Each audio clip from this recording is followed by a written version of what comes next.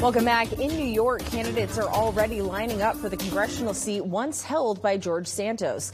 He was expelled from the House Friday after a scathing ethics report. Other lawmakers, though, are leaving on their own. CBS's Scott MacFarlane explains why.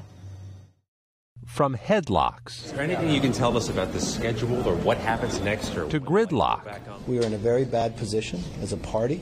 To a 15-round House Speaker deadlock. A speaker has not been elected.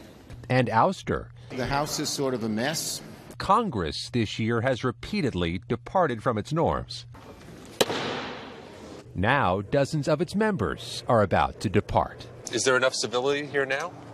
No, it's not gotten better. Nearly 40 members of the Senate and House have announced their retirements, including a former presidential candidate, while others, including the former House Speaker Kevin McCarthy, are mulling doing the same. In some cases, the recent dysfunction became just too much.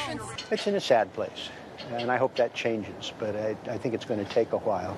Nearly half of the U.S. House has served about 5 years or less, and now is losing some more of its institutional memory, including Oregon's Earl Blumenauer, leaving after 27 years, and California's Anna Eshoo, who served since the start of the Clinton administration and has passed more than 60 bills. Do I worry about the state that the House of Representatives is in? I certainly do. So many constituents have asked me, how can you stand it? It's so polarized. It's so toxic. My response every time has been the same. That is it tough? Yes. But America is worth it. Congress will also lose a Republican military doctor. Somebody had asked me, what's your favorite moment since you've been in Congress? I said, when Steve Scalise walked back onto the floor. Who helped save the life of colleague Steve Scalise, wounded in a Virginia shooting in 2017.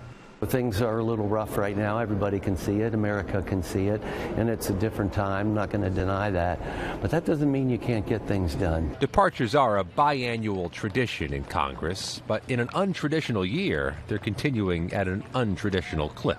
Two of the retirements could impact the race for the White House. Minnesota Democrat Dean Phillips is taking on a primary challenge of President Biden.